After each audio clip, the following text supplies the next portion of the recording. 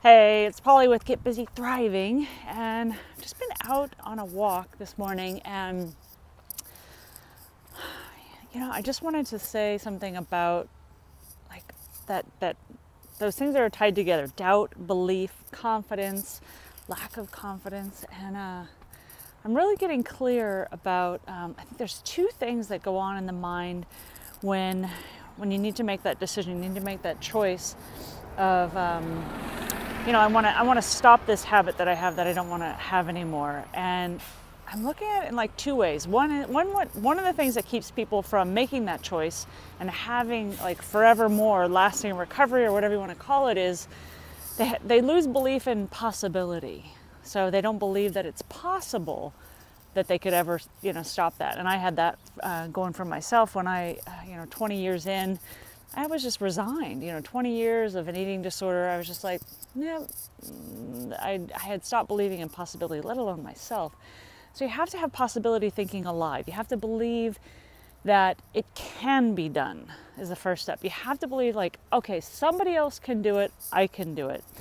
And then the other thing is you have to let go of self-doubt. And I was thinking a lot about that, and I wanted to really focus on that here. There's like tons of things you can do to regain self-confidence or belief in yourself or belief in your word. One of my lines is, my word is law in the universe. And I believe that because I own it. I walk my talk. I act upon it. I act on what I say I'm going to do. I keep my commitments. I clean it up if I make if I don't keep to something. But I just want to share a couple things. So, one of them is, Tony Robbins has a great thing about certainty. So confidence comes from certainty, I would say, one of the ways. But confidence comes from certainty. So we can feel more confident when we're certain we're going to get the outcome we want, right? If we know, like, okay, I do this, this is going to get me where I want to go, then we can feel more certain about it. We have confidence that that will work. So, one of the things you can do is you can look for other areas of your life where you have certainty, you have confidence, you are successful, you are doing things that create success. A lot of the people that I coach that maybe haven't made the choice in this particular area of their life to turn things around, they have tons of success in their life, huge success. And what happens, I think, is they have this failure over and over and over again.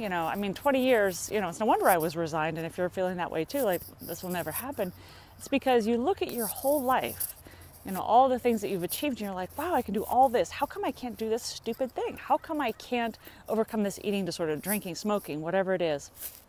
And you just give up, right? You're like, well, whatever. And then you just belittle, you make all those other successes, all those other areas of your life where you are a success, insignificant. Like, nope, if I can't do this, then none of that else matters. And then you start this downward self-fulfilling spiral called self-doubt, self-doubt, self-doubt. And you doubt yourself greater and greater. It's no wonder, you've got this Miss Perfect going on in your head that says, well, you're not good enough, this and that. And you just start believing her more and more. So a couple of things is, one, I would say, like, get to know yourself again. Like, know thyself is a big thing in personal development, and I see it over and over again lately. And how to really take a moral inventory. Like, I think I'm just going to give you a couple of ways that I would suggest on how to regain that confidence in yourself and turn that self-doubt back around and begin to believe in yourself. So one of them is, take a deep moral inventory. Like, write down all the ways that you are great. Like, and you don't have to share this with anybody, just do it for yourself. Like, sit down and just write down, I'm a kind person. I love people. I'm good to animals. I donate to charities. I volunteer, whatever. I take good care of my kids. I take good care of this or whatever. Take a deep moral inventory and really sit there and let that soak in. So wow, I am a good person, because that mental chatter, that self-doubt can be just crippling. So it's time to rebuild that inner self-esteem, that inner self-confidence by taking moral inventory of what's really so. Because we don't often focus on those qualities of ourselves. We don't often take that time for reflection and realize, wow, I am a good person. I am a decent human being. I do great things.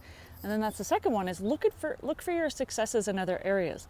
I'm doing some work on myself right now in the area of business, and I'll tell you, I have huge success in some areas of my life, and then I've picked this one area and I say, oh, I don't have success here, and that means that I'm worthless, or I'm not good at anything. And I just translate it backwards, ass backwards, instead of what my coach has me doing right now is looking at the areas where I have huge success. So in the past year, I've done an amazing job of winning, races and competitions and things like that. And she's like, translate that, bring that success, that badass you, over into this area. So it's like I spend time focusing on what makes me great over there. I think about what I've accomplished with my races. Sometimes I'll just put my medals around my neck, and I've got a lot of them, and it's like the weight of them is like, yeah, and you kind of strut around, right? So like, notice where you have wins in your life. What are you proud of in your life? Take an inventory of that. Like, what are you doing great in the world? I'll tell you, most of the people I coach have tons that they could be, if they chose to be, proud of. So what can you be proud of? Like, look at your life and say, wow, I'm good at this, I'm good at this, I did that great, I've achieved this, blah, blah, blah, blah, blah. Doing that. And then notice that inner dialogue if you can. I won't go into that great detail because that takes more practice. That takes a lot of consciousness, mindfulness.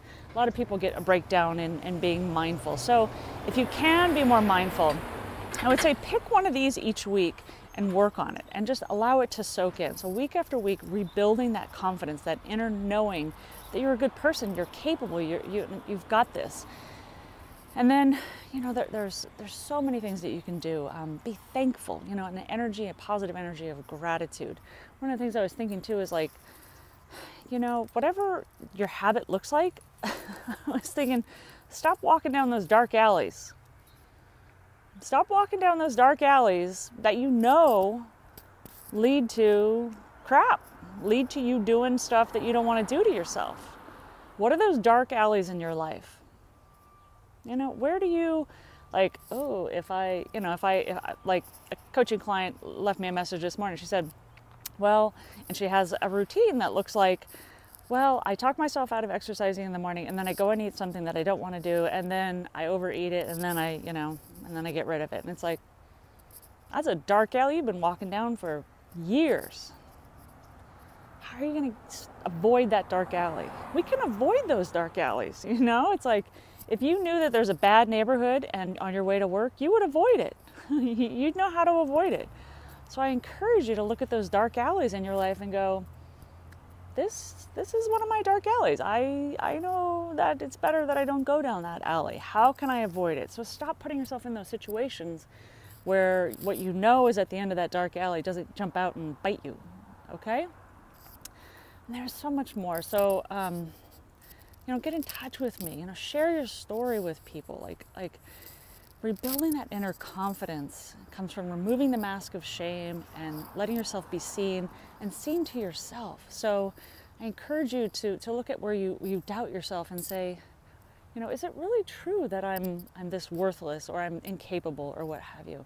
Work each week, like little things. I'll leave some tips maybe in this video post, and I want to do a blog post about this as well, that can rebuild that confidence, rebuild that. Because where you're going with this is that time comes when you need to make a decision, like a final burn the boats, we're no going back decision. When you have that inner self-confidence, you will have what it takes to do that and follow through. And until then, you waver. You end up in that gray zone, back and forth, not believing in yourself. So how can you get out of the gray zone, rebuild your inner confidence? So when you say, okay, enough, this is it, I've decided, you actually believe it. Because that gray zone of back and forth, I'm on, I'm off, oh, I failed again. Keep trying, sure.